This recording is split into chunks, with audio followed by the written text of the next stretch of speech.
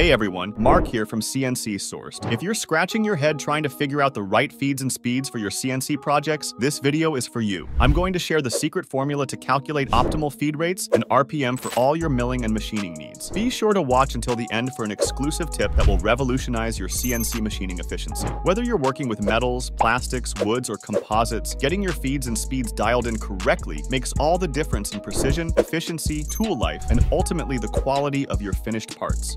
So what are feeds and speeds exactly? Simply put, feed rate refers to how fast the cutting tool moves through the material, while spindle speed, or RPM, indicates how fast the tool spins. Adjusting these two factors allows you to optimize the metal removal rate while avoiding issues like excessive tool wear, chatter, or poor surface finish. The key is to balance chip load, which is the thickness of the material cut by each tooth of the tool during one rotation. You want each tooth to cut an optimal chip thickness to maximize material removal without overloading or overheating the tool. Chip load depends on a couple of key parameters: the properties of the material being cut, tool diameter, number of flutes or teeth on the tool, desired surface finish, width and depth of cut, and so on. Complex stuff, but stick with me. I'll break it down step by step. First, let's talk units. Feed rate is measured in inches per minute, or IPM. RPM, as you probably know, stands for revolutions per minute. When selecting RPM and feed rates, you also need to consider surface speed and chip load. Surface speed measures how fast the outer edge of the cutting tool moves across the workpiece in feet per minute, or FPM. Chip load, on the other hand, is measured in inches per tooth per revolution. Quite a mouthful, I know. It indicates the rate at which material is removed by each cutting edge on the tool. Now for the formulas. First, you determine the optimal surface speed for your specific material and tool material from reference tables. Then use that surface speed to calculate the RPM. For imperial units, RPM equals 12 multiplied by surface speed in feet per minute, divided by 3.14 multiplied by the tool diameter in inches. Next, choose the recommended chip load for your operation, material, and tool from another reference table. Finally, use chip load and RPM to calculate the feed rate in IPM. Simply multiply RPM by chip load by the number of flutes or teeth on the tool. Now, before you go plugging numbers into these formulas, keep in mind that the standard reference tables provide theoretical values. In practice, chip loads tend to deviate based on real conditions. For example, pocketing operations allow higher chip loads than profiling. Similarly, chip load decreases at depths much lower or higher than the tool diameter. So start with the equations to get a baseline feed rate and RPM, then tweak to suit your specific operation, workpiece material, tools used, and machine capabilities. You'll need to fine-tune over multiple test cuts using both sound and visual cues. Listen for chatter or excessive noise indicating overly aggressive cuts. Inspect chips and machine surfaces closely. Chips should be curled and continuous, not powdery. Surfaces should be smooth and uniform. If you see marks, taper, chatter, or poor finish, adjust feeds and speeds in small increments until optimal. I suggest changing only one variable at a time while keeping the other constant to accurately gauge the impact of your tweaks. For example, start conservative with a low to moderate feed rate and baseline RPM. Gradually increase feed in small steps while maintaining the same RPM speed until chatter arises, then slightly back off. Next, lower RPM in increments while holding feed steady to explore how surface finish improves at lower surface speeds. It takes some trial and error dialing in feeds and speeds for each unique job, but this approach helps quickly zero in on the sweet spot. While reference tables and formulas give you a starting point, real-world factors limit maximums for feeds and speeds. Consider machine rigidity,